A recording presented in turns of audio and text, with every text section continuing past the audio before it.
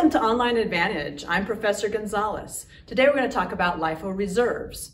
So sometimes companies use FIFO for their internal reporting. They may do this because maybe they have bonuses based on net income, and FIFO typically reports a higher net income than does Lifo. But maybe for external reporting, they want to use Lifo. So we have something called Lifo Reserve. The Lifo Reserve is a contra account that we use to record and then disclose in the financial reports.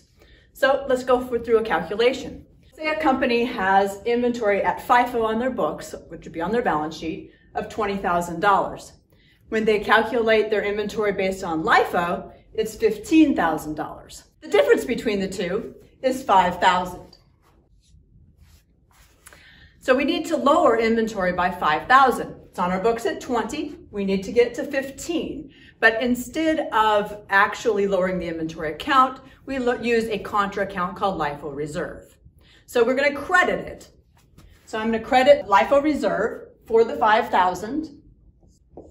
And the offset account is going to be cost of goods sold, because that's where it would have gone, is to cost of goods sold.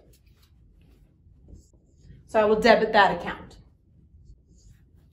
So that's the adjustment we would make at year end to adjust to Lifo. And on the balance sheet, we actually keep the inventory account at FIFO. So on our balance sheet, the inventory section will still show inventory using FIFO at the $20,000. Below that would be the Lifo Reserve, which again is a contra, so it's going to show up as a negative for $5,000. And then we net the two to get it to $15,000, which is our inventory at Lifo. And that is how it's disclosed on the balance sheet. Now we're going to go over Lifo Liquidation. Remember, Lifo takes the newest costs into cost of goods sold. So the last in are the first ones out. So the most recent costs. That causes a more accurate matching between the sales and the actual costs, because those are the more recent costs. However, from time to time, when a company uses Lifo, if they have a huge number of sales occur, they could start going into the higher tiers, which are the lower cost items.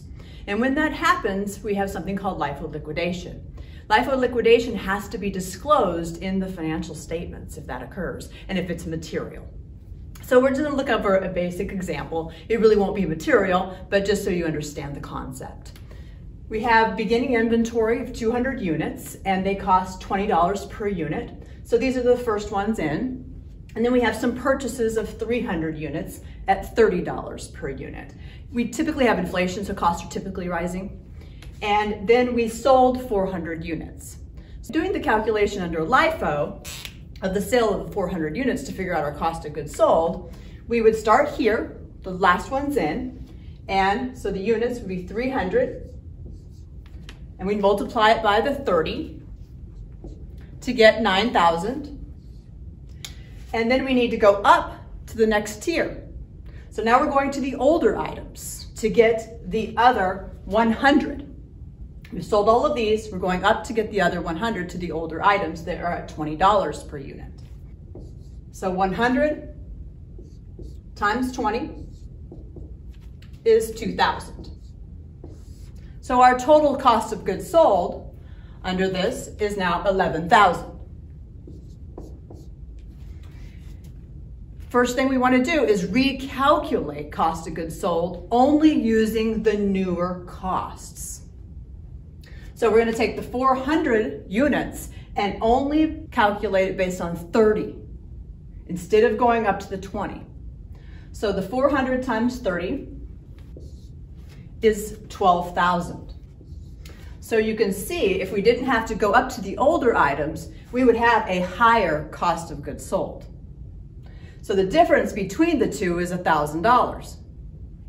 Now, this just has to be disclosed in the financial statements. We don't have to do a journal entry or anything like that. We just have to do a disclosure. The reason is because the higher cost of goods sold, if we would have used this, would have created a lower net income. And remember, the information we need to give to investors, and these are just methods. So had we used the newer items here, for our costing, we would have had a lower net income. Let's just look at how that would have worked. Doing a quick calculation on gross profit. Under the current method here, or the current one, we have, if we had sales of 50,000, I'm just going to make up a number, and we use this cost of goods sold. Remember, we subtract to get gross profit. This would give us a gross profit of $39,000. But if we did it under LIFO, looking at the LIFO liquidation using the current costs, looking at how gross profit gets affected, still using 50,000 as the sales, and using the 12,000 for cost of goods sold, you can see our profit, subtracting the two, our profit goes down. So that's why it must be disclosed in the financial statements. Thank you very much. I hope that this was helpful for understanding LIFO liquidation.